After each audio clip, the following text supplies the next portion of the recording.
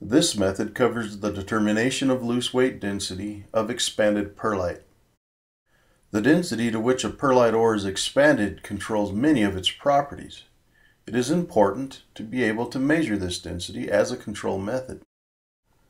You will need a shovel or a scoop, a calibrated metal cylindrical measure of 1 to 2 liter capacity, and a balancer scale sensitive to within 0.1% of the sample weight to be tested.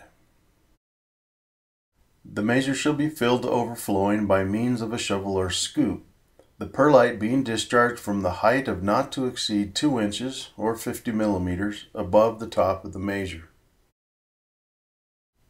Care shall be taken to prevent, so far as possible, segregation of the particle sizes of which the sample is composed. The surface of the perlite shall then be leveled off with a straight edge.